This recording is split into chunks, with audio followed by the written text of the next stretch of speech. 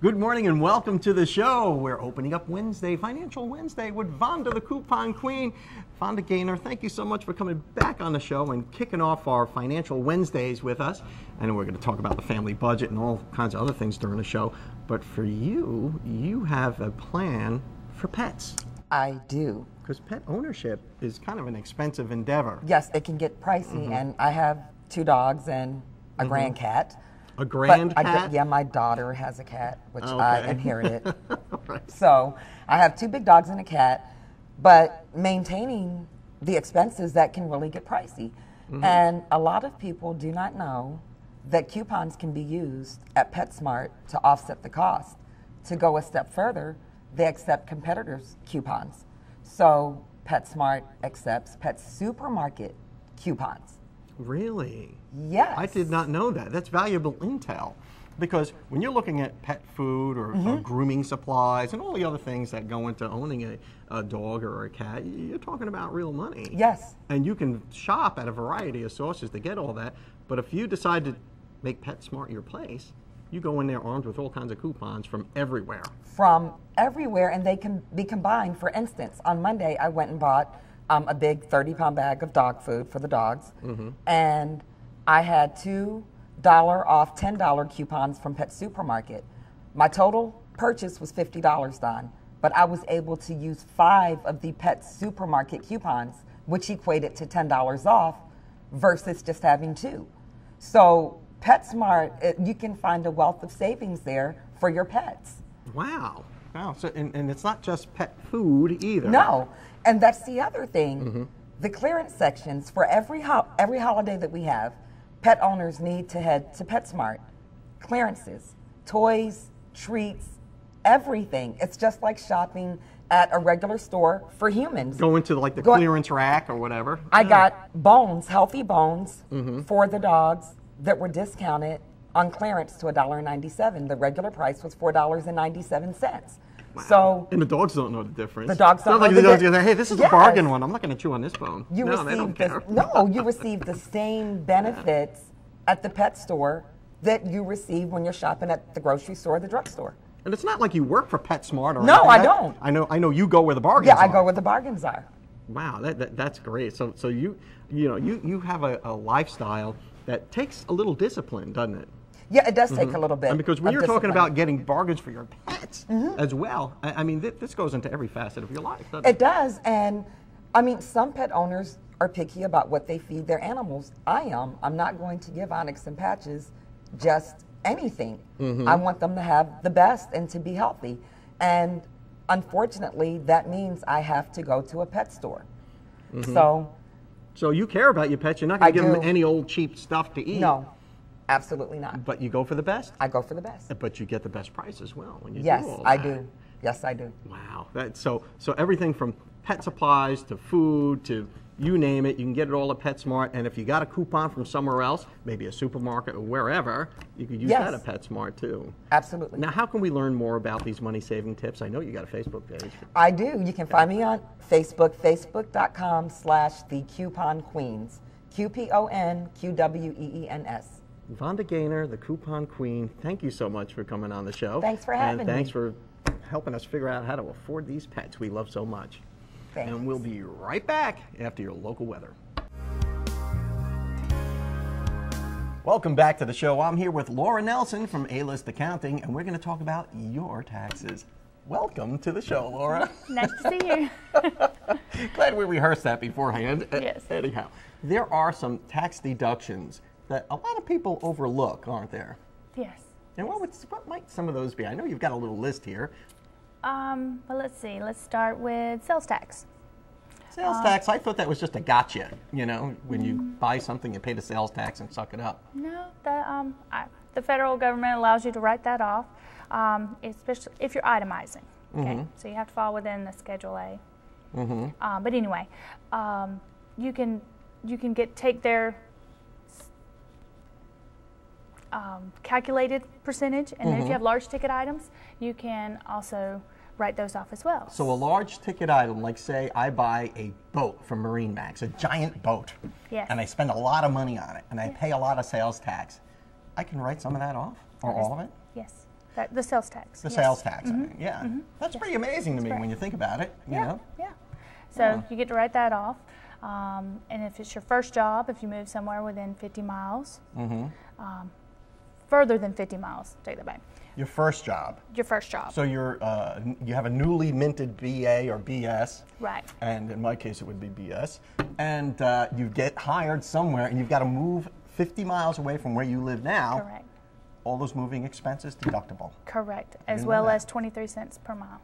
Well, Yep, that's yep. good to know. Yep. You know. Now, a lot of employers will pay for that move, but That's correct. some don't. Right. So if you've got to move to a new city, Right. you need to talk to your accountant. Exactly. What are some of the other things, Laura? Sometimes people overlook the smaller charitable contributions, such as if you make a casserole and take it to the church, or children and family, or some my of them. casserole is deductible? The ingredients, yes. For some reason, and we give quite a bit. We make donations to the church. We make donations to Goodwill and Catholic Charities and all that stuff. And we keep all our receipts. But we somehow never really reached the threshold of being able to write that off. Why is that? Am I doing something wrong? You should be able to write off your charitable contributions. Okay, so they're all deductible in some way, shape, or form. Yeah. Well, that's good to know. What else are we working with here? Child care credit, when your child goes to daycare. A lot of people that have the health savings or the family savings account through their through their job, their work, they tend to forget that they can write that off as a tax credit as well. Oh, okay. So you get a credit for child care. There's a child care credit that you can get. What are some of the usual deductions that people do know about that are just kind of a given? Like the home mortgage deduction? Yes. I mean, that's huge. I mean, that's for most people. Oh, the interest that you pay on it. Yeah. Yep. Your points that come with your mortgage, of course, and then your real estate. Let's see, have they taken away the real estate? You have to take away. That's usually on your itemized, so you got to fall within that bracket to get itemization. Then you have student loan interest that you get to write off. Well, that's good to know. If for the 3 people that are paying back their student loans, I hope they catch that. You write that off. My wife was one of the only people I knew who paid off her student loans. Hey, yeah. Well, we paid them off, I guess. Exactly. Yeah. But if you don't know what you're qualified to take off your taxes, what do you do? See an accountant, I guess, right? Correct. Yep. And you can actually Google it up and check it out yourself, That's I correct, suppose. too. People are a lot smarter now with the computers. You can find it on the internet. Yeah. Laura Nelson from A-List Accounting, thank you so much for giving us some tips on tax time. And I'm going to hang on to this list, and we'll be right back. Yeah, hi, I'm Jeff from Gears here, and I was going to show you a couple things on we got a hearse that come in 2000, and had no 4th gear when we drove it, and that's what the complaint was. And we got on the computer and find out that it had a TSB on it. The TSB was actually this gasket on the valve body actually blows out, and you lose 4th gear. They recommend to change the gasket first and see if it fixes. Well, at this point, when you take the valve body down to fix it, you can look up and actually see the band. And you can see the band in the drum was just, it couldn't hold it. It just kept slipping. So it made sense. So we had to actually get into it, and I'm actually trying to put it back together here, and I got to get a gasket here to put down here, and actually the hearse should be going and be good again. And over here we got a Maxima that I got tore down here, and actually it's a CVT transmission, which they don't seem to hold up real well, but it had a bad vibration noise, and actually the bearing, I don't know if you can see the bearing here, is actually pitted and rolling around in there, and it made just a horrible sound when you was driving. It sounded like something was going to try to come out of the side of the transmission. And they're really hard to actually get parts for and build. Some people don't mess with them. Sometimes you just end up getting units because they're so expensive to build. I got actually a chain drive in here. If anything about snowmobiles, something like that, it's that kind of clutch that it's variable. It's goes up and down. That's how you get your speed. And actually, we got one Ford coming, and won't mess with it because the damage is so extended that we're just going to get one and use it and let it go. If you guys notice any kind of problems you got, bring it in here and let's check it out. Welcome back to the show. I'm here with Heather Noyes from Raymond James Financial, and we're talking about the 12 financial resolutions that you should make this year. Now, we covered 6 of them already, Heather, didn't we? We did. And just a quick recap, what were those resolutions? Just quick, number one, we want to get your balance sheet in order. You want to take a look at your spending habits and your budget. You also want to look at the titling of your accounts, whether they're joint or single or those types of things, right? Look at your beneficiaries, review who they are, make sure they're correct in the way you want them. Look at your cash, make sure you got enough cash for your emergency needs. And look at your asset allocation. So make sure that you've got the right mix of stocks, bonds, cash, whatever it may be, that your asset allocation is still intact and where you want it. So. Okay, so now we're halfway through our list. What would number 7? What's our 7th New Year's resolution, financial resolution? So number 7 is, especially if you're retired, you want to evaluate, and even for pre-retirees, you want to evaluate what your retirement income sources are. And there's a lot of different types. There's Social Security, there's pensions, maybe you have some real estate, or maybe you have some loans that you've lent out to people, and different things, different sources of income. And you want to look at, make sure which ones are reliable sources of income that you know are going to be coming in for retirement, and then those that may or may not be. In the case of like real estate, you want to make sure that, do you have some properties that there could be a vacancy that could affect that income? That's sensitive to market conditions and all that stuff. So you want to really categorize your income sources and make sure that you've got the ones that are reliable are going to be enough to cover everybody your need, and then the ones that may not be as reliable are more there for your extra pleasure, your travel, your gifts, and things like that. Now, you really can't rely on Social Security as a main source, can you? That's supposed to supplement a retirement, isn't it? It's supposed to supplement a retirement, but it's really interesting to see the numbers on the percentage of retirement income that Social Security makes up. It's really pretty sad. So most people are really relying on Social Security. And that's not because by plan, it's probably because they didn't have a plan. Exactly. Yeah, they didn't have a plan. It's like, oh, what do I got? Yeah. You turn 55 or 60 years old and you start thinking about it. When should you start thinking about it? You should start thinking about it, the day one that you get a job, honestly. I started thinking about it in 8th grade, I think.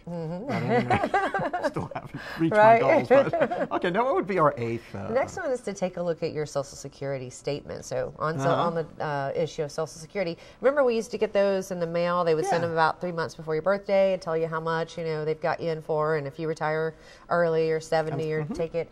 They don't send those out anymore.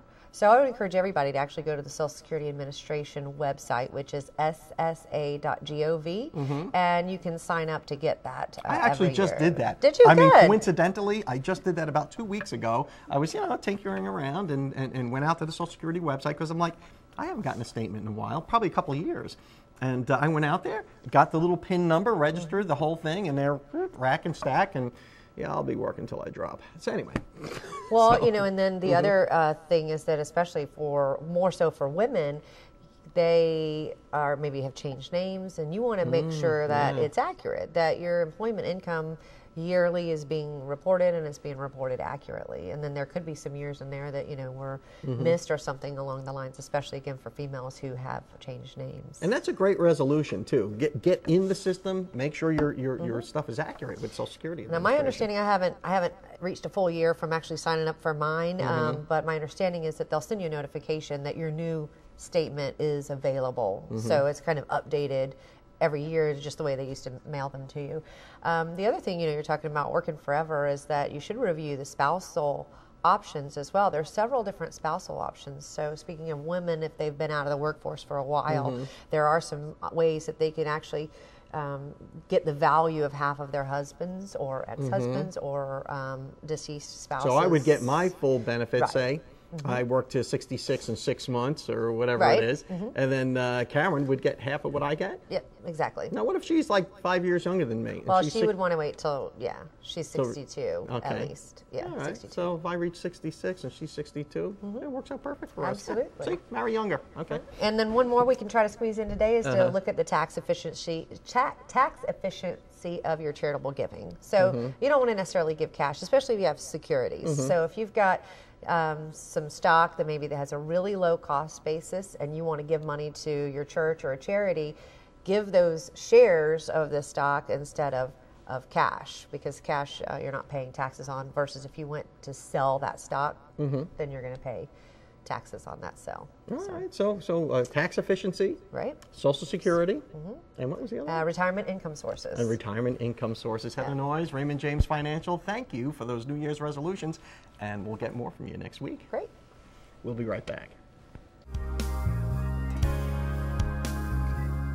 Welcome back to the show. It's time to talk about your family budget with Dan Hines from Hines. Hines Coaching. I was going to say counseling, but coaching. I need a coach for this show anyway. There you go. Good morning. Good morning. Dan. Good How to you see you doing? again. I'm doing well. Good. Now we got some tips on the family budget yet again. Yes. What do you got cooking this week, Dan? Yeah, so what we've been talking about this month is that if you want to have a great 2015 with your money, there are 3 things you need to do. Now, we've talked about setting a goal. Because if you're not going to, if you're going to say no to going out a lot or no to a vacation, there needs to be something there to say yes. Whether you're trying to get out of debt or pay off a student loan or maybe it is save up for a vacation, that's great. You've got to have that goal. But the second step is budgeting. And the reason you want to have budgeting is just like a football team has a game plan, is that they come into the game and they say, okay, here's how we're going to win today. But things happen in the middle that they might have to change their game plan. Because it's always something. Like yes, it's always something. Absolutely. I mean, it's the national championship just got done, and we've got the Super Bowl coming up, and so it's one of those things where we as families need to have a game plan as well, and that's where budgeting comes in. Where do you start with that, Dan? I know you probably have to do some budgeting triage, I suppose. like what's the most important thing? Like maybe rent or mortgage money. You've got to put that aside. Right? Yes, that's a good question. So really, what I found with a lot of my clients is that they say, "Oh, I already budget," but really what they do is they take a piece of paper and they write down all of their bills and they make sure their bills are paid. But unfortunately, that's actually not budgeting. That's just paying the bills, which isn't fun to begin with. The great thing about budgeting is that you take, let's say for February, your family is going to make $3,000 for the month. You take that $3,000 and you give every dollar a name to say, well, we're going to pay the bills, of course, and the first 4 things you want to pay for are food, clothing, transportation, and shelter. Is that, in that order? Pretty much in that order. Those are the 4 things, and the reason those are important because clothing, you got to wear something to get to work. Right. You got to have transportation to get to work, whether it's your own car or public transportation. Of course, you want to eat and have food. I actually had one client where she was on Social Security disability, and she had on her budget bill, debt, and food. So she was telling her money that I'll pay everyone else first, and then before I eat. Which is, well, Visa could sue her, but she might as well eat because they're not going to get anything. You got to eat. Right, so you want to put food towards the top and say, okay, those are the first 4 things because that will get you up in the morning, that gets you to work so that you can bring in an income to then pay for everything else. Well, that's a pretty wise tip, I would say. Yeah. Put food right up there, because when you look at, Maslow's hierarchy of needs, you Right. need food, you need shelter. You do, absolutely. That's that's kind of the base of your pyramid, and then you can kind of work everything up from there. I've also found with my clients that there's a couple of different misconceptions when it comes to budgeting, is that they think that it's going to be too tedious. Is that it's just, you've got to save all these receipts and you've got to keep track of everything. And some people like myself, we're kind of nerds where we love those numbers and we love to keep track of that stuff, but some of us just aren't that way. And it's okay because the great thing about technology now is you can have an app like mint.com. It's free. And it's by the same people who do TurboTax. Mint.com. Mint.com. They do Quicken and QuickBooks and TurboTax. And so the software is really easy to use. And it's just for budgeting. So if you have online banking, that account will go just get that data. So if you use your debit card at Walmart or Target, it'll be on that account. You don't have to save your receipts to write everything down. It makes things really easy. When you talk about budgeting and you got to put food at the top of all that, does that include eating out, or is that a whole different category of food? Well, see, because people tend to eat out and people don't cook like they used to. Sure, and that's a good question, and that's where budgeting and having your goal come in to say, well, if I need $300 this month to go towards my goal, and my food budget's only $300, then you've got to figure out, well, how do I eat with that money?